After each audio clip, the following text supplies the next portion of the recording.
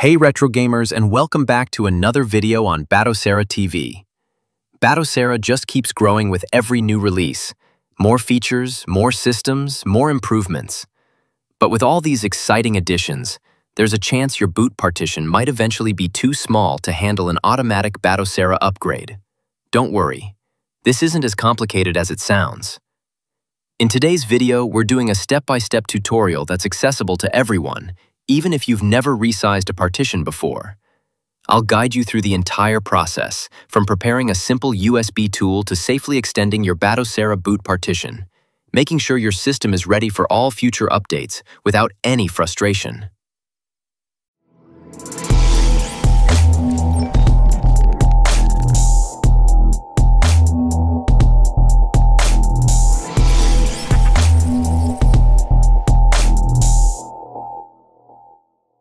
Before we jump into the actual resizing process, let's take a moment to understand how partitions are set up in Batocera. This part is especially for those of you who want to know what's going on under the hood. If you're already comfortable with how Batocera partitions work, you can skip ahead to the next section where we prepare the USB tool we'll use to boot into a partition manager and actually resize the boot partition.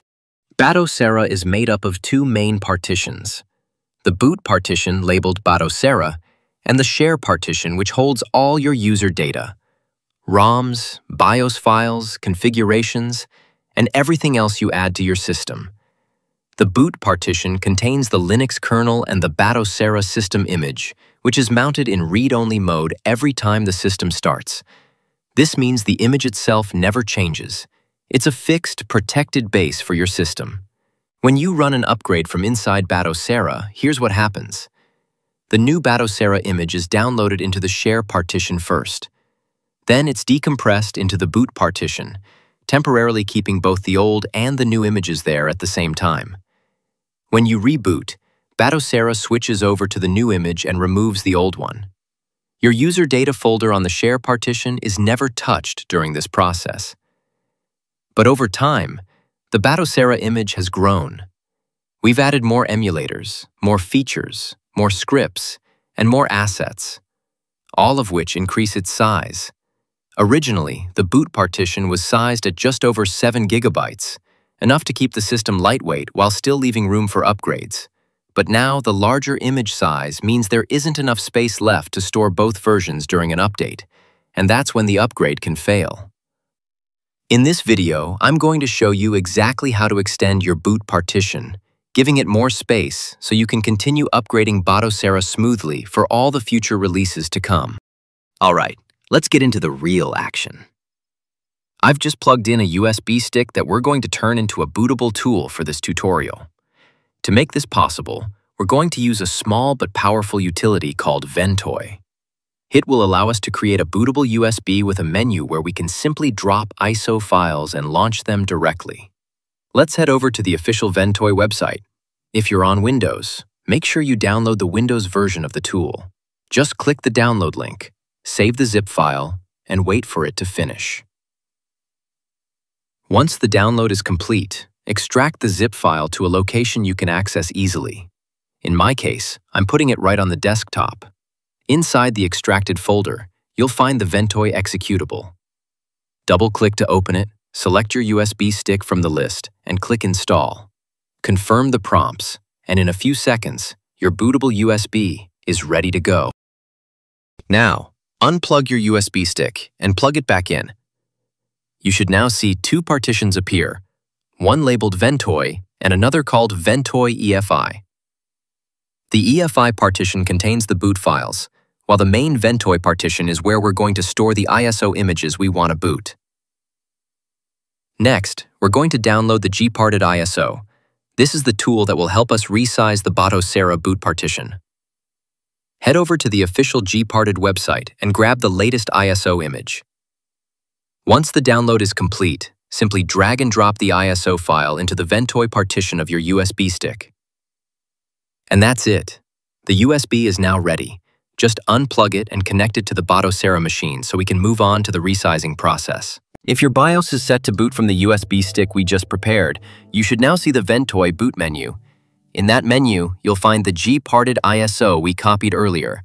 Select it, press Enter, and then choose the default options to launch GParted. Don't worry if you see any warning messages during startup, you can safely ignore them for this process. Next, select your language, and once again, if you're not sure, just press Enter to confirm the default choice. Now we're inside the GParted tool, and this is where the real work happens. Our goal is to shrink the share partition so we can give that space to the boot partition.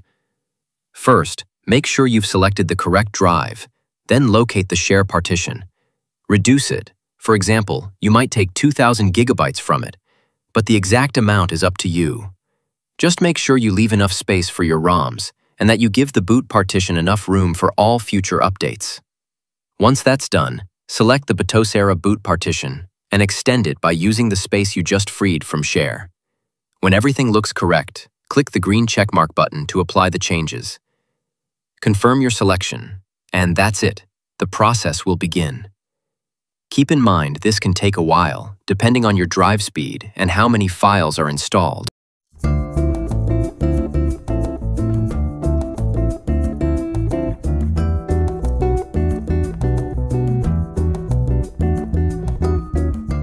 And that's it. Once the operation is complete, you'll see that the boot partition has been successfully expanded.